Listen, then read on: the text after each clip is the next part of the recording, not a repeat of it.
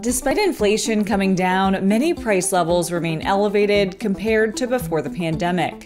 In a Bloomberg TV video of U.S. Treasury Secretary Janet Yellen speaking at an event at the Economic Club of Chicago, Yellen explains the economy's resilience, where wage growth and inflation stand, and why people may begin to regain their confidence in the economy.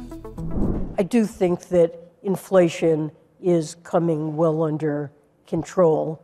At the same time, that if you go back a year and you asked people what they thought the economy, the labor market would be at this point, they thought a recession was all but inevitable. And clearly we haven't seen that. We continue to have a very strong labor market, although perhaps some of the pressures in the labor market are easing somewhat, but good, strong labor market.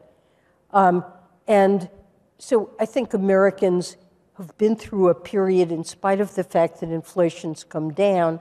If you go back to pre-pandemic and look at the level of prices, some things that are important in budgets, rental apartments, food, they are up, in some cases, say 20%. And so there was a period in which that was a great concern. Prices for a while increased more than wages. Now, the opposite is true. Wages are now increasing at a faster rate than inflation.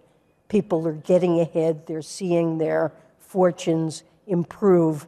And I believe if inflation stays low, they'll begin to regain their confidence in the economy. And I think we're seeing that that's possible.